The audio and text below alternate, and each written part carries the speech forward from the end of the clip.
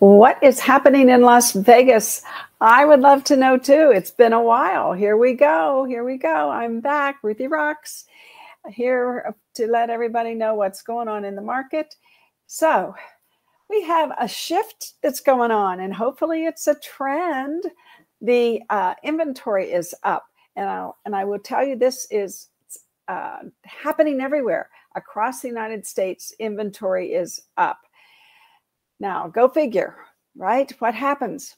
What happens when inventory goes up? Well, we have more choices for the buyers and more competition too. And hopefully that will result in more sales. Now, actually, we are selling 84 homes a day this August. And that's compared to last August, we were doing 91. So really, our market has been affected by the interest rates, and I'm sure by who's buying the homes.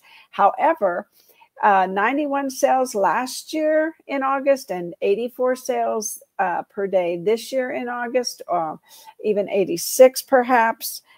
So I think that we're doing really, really good. The $1 million homes are still hovering right there at 4.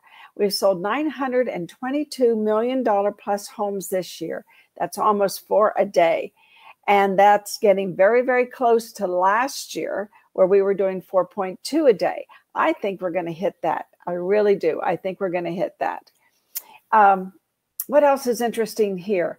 It's been a while. Well, the investors, they're buying 21 homes per day. That's about 24% of our market. That's good. We've done 1,321 from July, August, and looks like